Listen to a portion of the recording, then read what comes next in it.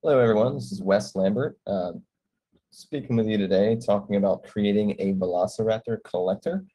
If you haven't heard of Velociraptor already, it is an excellent endpoint visibility tool used for host monitoring, host forensics, lots of different ways it can be used, threat hunting.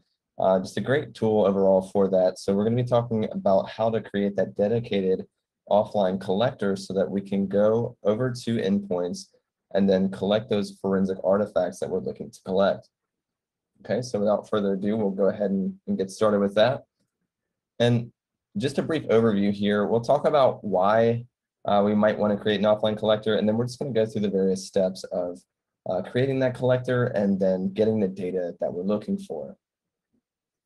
So typically, we'll create an offline collector whenever it could be a couple of situations. So we might have isolated networks, networks that we don't have access to from our Velociraptor server that we maintain on a dedicated host. So maybe agents wouldn't be able to communicate with that server per se. Or maybe we can't install local services on those boxes, or we don't have the ability to, we don't want to. Or maybe we have customer environments where we don't have architecture, we don't have Velociraptor stood up, and we don't have a client server kind of architecture. This is where we would come in and create this offline collector, and then we can give it to our incident responders and then have them go run that on the machines in our isolated networks or in those customer environments. So this is usually the main reason why we would want to create this type of collector. Now, as far as actually creating the collector, there's going to be a few different steps that we have to go through. So a lot of this is documented very heavily and very well on the Velociraptor docs site here. If you go to, it'll be under triage and acquisition here, and then scrolling down to offline collections right here, there's a great section on how we can do that here, and I'm going to walk through some of this right now. So we have a Velociraptor server stood up here. Just basically one client joined to the server. Its name is VRPRD. And what we're going to do here is create that offline collector. So to do that, we're going to click over here on the stack right here, this icon right here. And we're going to click what looks like this paper airplane right here. And what this is going to do is take us to a wizard that will allow us to collect the artifacts we want to collect, specify what we're looking for, and be able to package that up into a single binary to ship off over to our hosts. Now, this particular box that I'm looking to target is going to be a Linux host. So I'm going to choose Linux artifacts here, just a few different ones, such as the apt sources, packages. Maybe I would like some netstat information. Let's see, maybe some bash history and a PS list as well. So I've selected all of those, and now I can configure the different parameters for that collection if I would like to for each individual artifact. Now going from there, the collection specific configuration, which is going to be the overarching collection of these artifacts, is going to be right here. And this is where we're going to specify our target OS. We're going to specify some other details to really guide our collector to where we want it to be. So in this instance, since I'm targeting a Linux endpoint, I'm going to choose the Linux option here. And I'm not going to specify a password here, but we could if we would like to. There are various report templates that you can create, or you can use the default report template. Right now, we're not going to generate a report with that. We're just going to keep it the default right here. And then also, there are a couple different options here of ways that we can specify our collection, or I'm sorry, the end format of our collection. So we can just have it be a zip archive that's dumped locally on disk for the particular endpoint. We can shoot it up to a Google Cloud bucket or an AWS bucket, which is really useful, especially if you're, again, in that customer environment and you want to be able to send that data back to a central location where you can pick it up and process it after the fact. And then also SFTP is another option that we have here. But for the time being, we're going to choose the default zip archive option here. If we wanted to change our binary that we actually use, our base binary, we could change that here, this Velociraptor Linux configuration right here. we're not going to do that right now.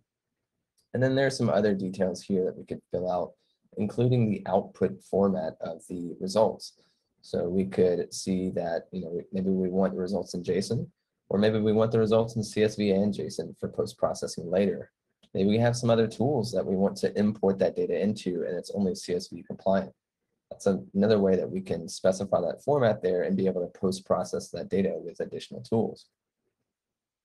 Another helpful thing that we have here is this prefix, and what this output prefix is going to do is kind of like what the name suggests, is it's going to prefix the name of the collection file with whatever we specify here. So I'm just going to choose BTV 2022 to add that prefix to the collection.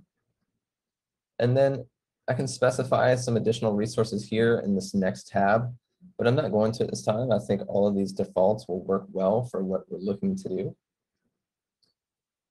And then we can review the different details of the collection that we're creating here. We just scroll down. This is the actual VQL, or Velociraptor query language, that we'll see here. So if we go over here and click launch, it's going to take a minute. It's going to go through and check and see what kind of collector it needs to build.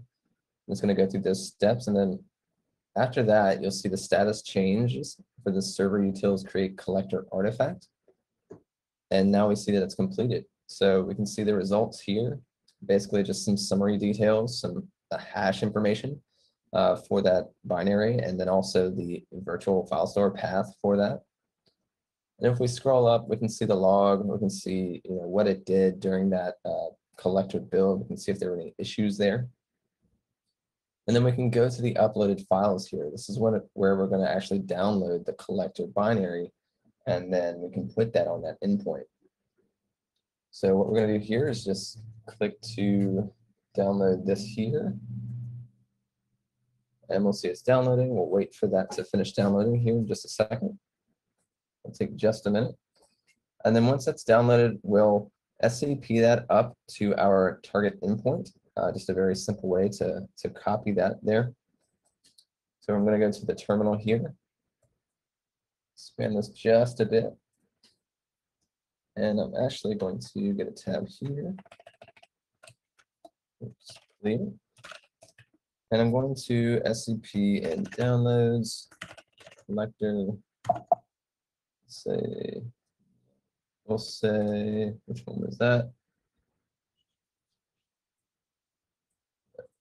Just go back here. It should be this one right here.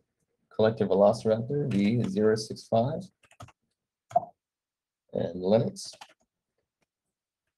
And we'll just copy that up to our endpoint. Obviously, if you're in an enterprise or in some other type of environment, you might have a better way that you do this, whether it's through PowerShell or through some other deployment machine or mechanism. That's certainly another way to do that. I'm just going to copy this up here to the home directory. And this is going to be our server that we're actually looking to investigate here. We're actually looking to kick off this collector binary on this host. And this host name secret sauce here, maybe there's some interesting things here that an attacker has gone looking for, and we're trying to find evidence of that here. So we'll check to see if our collector binary is here. And we do see that it's right here, collector Velociraptor V065 Linux AMD64. Okay, and all we have to do here really is just have to actually make it executable. And then we'll execute the collector here. We need to do this from with elevated permissions, so we're using sudo here. And we just hit enter, and it just goes off and does its thing. And as you can see, this was super fast. We can see, kind of up here what artifacts we were going through. These are not very heavy. These do not take very long. But if we're using some more intensive artifacts, or we're taking longer to do things, you'll see that it may take a little bit longer here to finish this particular collection and output this. So you see the end report right here, essentially at the end of it. And then if we do an ls here, we'll see the zip file that it created, and you'll see it's prepended with our BTV 2022 collection and then the host name right here. So that's our resultant collection zip file. And if we were to unzip that, we would see all the contents, in this case, JSON formatted of the artifacts that we collected. But we want to do something else here. We want to take this and then import this into our server. So what we can do, aside from just going off and reviewing these results one by one, or in some other fashion, post-processing with other tools, we can actually take these and somewhat kind of sneaker net these back into the server, even though we don't have that client-server relationship, that traditional reporting back to the server kind of thing. So what we'll do here is we'll actually SMP this over to the Velociraptor server that we have here. And I'll move this over so we can see that. And if I remember the IP address, just put that in the, move that over a little bit, put that in the home directory here. All right, whoops, okay, so we've got to do a sudo on that. All right, cool. So we just needed those admin privs so that we could copy that over from the machine. Now, again, typically, if you have a different way that you post-process these results, you might have this already sending to AWS or to GCP. So you might not be doing this manually. So it may be less of a step necessarily for you to have to do that. So we'll go over to this VR PRD server, which is our Velociraptor server here. And let's do a quick listing here. And we'll see that we have the BTB 2022 collection here. Now, one thing that we have to do before we try to import this into the server and review the results is we'll actually want to change the permissions on this file, just in case, just to make sure that the Velociraptor server here can have permissions to import this into the data store. So we've done that here. And we'll see Velociraptor, okay, we're good there. All right, so now so far we've created that collector binary. We've run the collection. It was super fast. We had specified our different Linux artifacts, and now we're going to go import this in through the GUI. So I'm going to minimize this here, and what we can do here is from the server artifact screen, we can search for imports. Here it is, import collection. This is the one we want right here. And we can see right here that it's an automated it basically takes the zip archive and then imports it into the server. So we can configure it here. We'll leave the client ID to auto because we'll let it just generate a random client ID. But one thing that we can do just to help differentiate this or to tag it with a particular name, because again, these are kind of disparate collections. The server has not previously known about this particular box or these results. So we're going to call this secret sauce for the host name of the box that we ran that collection on. And then we're just going to specify the path on disk to that collection. And let's go back and grab that file name real quick. Just copy this. A little bit easier here. Now, one reason that we don't have an import straight from the UI is because a lot of these artifacts or these collections can be very large, especially if on Windows, maybe you're running the Cape files target artifact and maybe you're collecting a ton of different stuff, ton of different things from that host. It can be gigabytes and gigabytes and gigabytes. So it can be really big. So we don't want to force that to the UI. We just let the server pick that up from the file system like so. Now, if we wanted to specify any of this stuff, we could do that here. I'm going to leave it as the default, and I'm going to launch this. And it should take just a second here, and we'll see that it finished. We can see the log here that it was creating a new client, essentially, and importing that zip file. And then we can see these different file names, essentially, that were in that collector binary. different JSON files, which we could have reviewed manually, but I wanted to import it into the server to make it easier. And now this is a cool thing. If we actually go over here now to the clients, we'll see that this client isn't necessarily connected, right? Because it's not in that client server architecture, but it does register as a client and we can review the results just like if we had it connected to the server. So if we go over here to the collected screen, we'll see all of those artifacts that we selected to collect as collected underneath this client that was imported. And now we can go back and we can review these different, pull it up here, we can review the different results for each one of these artifacts here. And then if I had any files uploaded, we could do the same thing for those. But we can review this stuff. What makes it really awesome is like as if it was connected already to the server.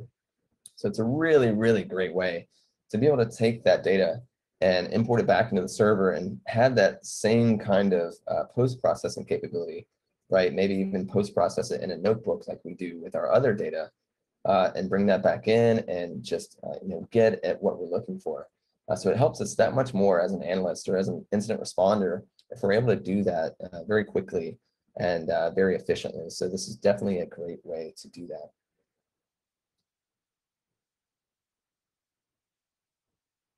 All right, so I've kind of skipped through these already, these steps.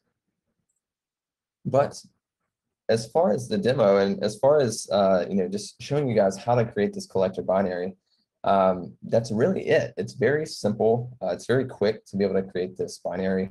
If you wanted to configure it for AWS, all you would have to do is throw in those bucket details for S3, and you would be good to go. You'd be uploading there. But please, if you have any questions or feedback, please feel free to follow Velocidex. That's the handle for Velociraptor, the folks behind it.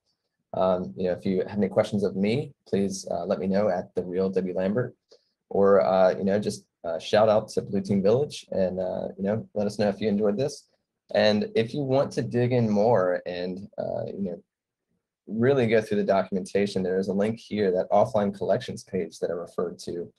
And again, that is really going to be a great place to go. Aside from this video, it really lays out the different steps that you'll need to get going with this. So again, please feel free to reach out if you need have any feedback or any questions. And until then, happy hunting and have a great day. And you're good.